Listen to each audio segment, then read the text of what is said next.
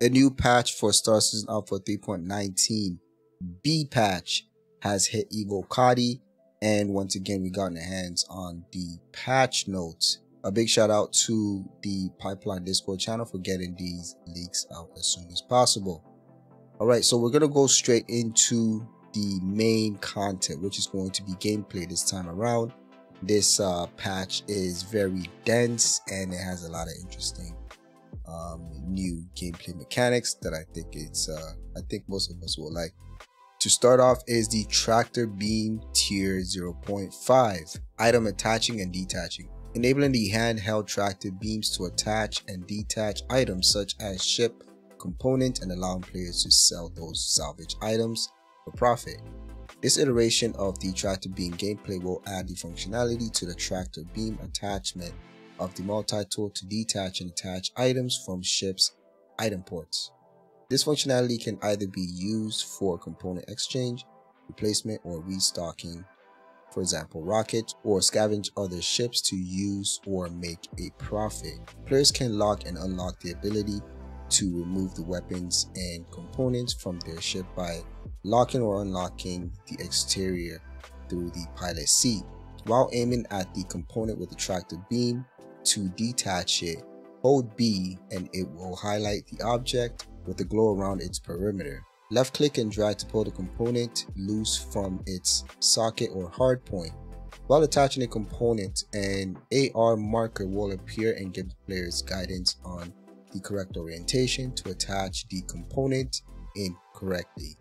If the hollow is green, simply let go and it will attach. If the hollow outline is yellow, rotate it until the outline turns green. If the hollow outline is red, the item does not fit the item port requirements. Tractor Beam Attach Mode made default, allow display of ship item names.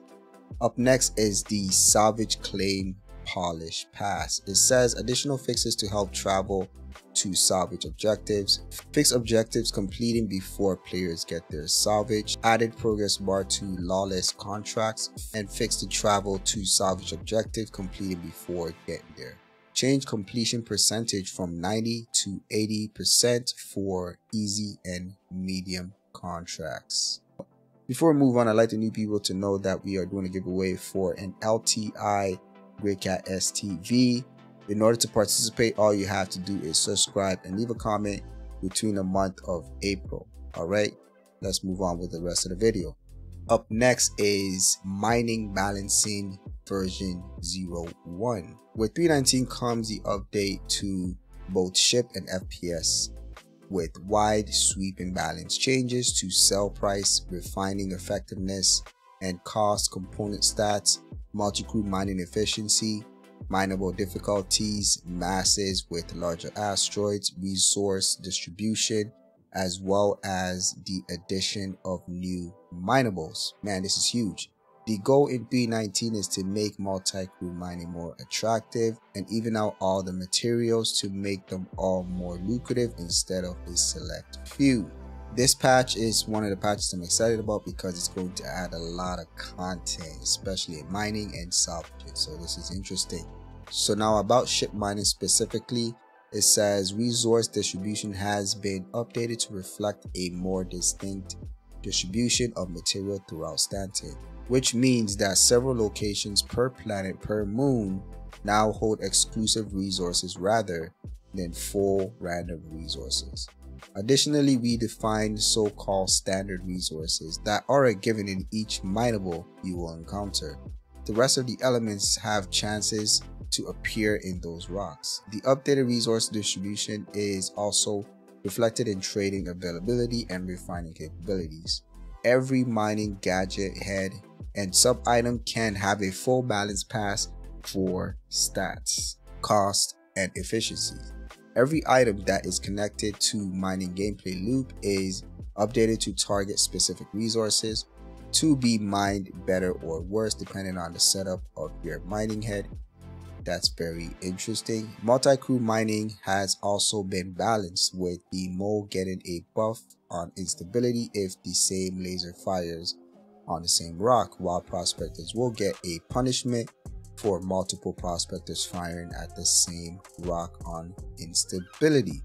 So that's interesting. That's really interesting. When it comes to FPS mining, it says a new mineable is introduced and it's only available in the new cave system and has high value to encourage players to go mining with their FPS tools instead of prison.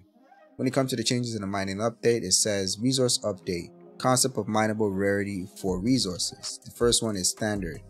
Base resources of mineable always part of any rock like iron. Common is chance to be a part of a rock like beryl. Uncommon, chance to be a part of a rock like gold. Rare is a chance to be a part of rock like quantanium. Dedicated locations of resources that have been standard rarity like aerial have iron and quartz. Updated properties for resources. Each resource should affect the property of the rock based on their amount. Updated mass for minables. Resource composition affect the mass of the rock. More variant rock sizes and masses. Small ones that do not need breaking to massive rocks that require multiple players. Very nice, very nice. Additional rock types with unique chances of resource composition. Remove diamonds temporarily. On the side of FPS mining update, they added Genelite as an FPS mineable to caves. Very rare but very valuable. Updated resource prices and demand at TDDs. The further away from the standard material, the more profit. Updated refining yield and time for certain materials to encourage longer distance to travel for the best money per hour. Full item rework. Mining heads now have a min and max laser power. Mining heads have different laser powers per size. Mining heads have different extraction speeds where there is also a difference between size 2 and size 1. So that's something that I always thought they should have done a long time ago. I'm glad they're adding this now. So if you have a size 1, you're encouraged to get a size 2 if you want to handle bigger rocks essentially.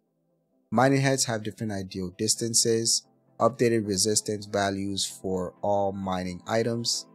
Updated instability mitigation values for all mining items. Unified properties for all mining modules and mining gadgets. Buffed active modules drastically. Added new property exclusive to mining gadgets called cluster modifier that cluster elements together.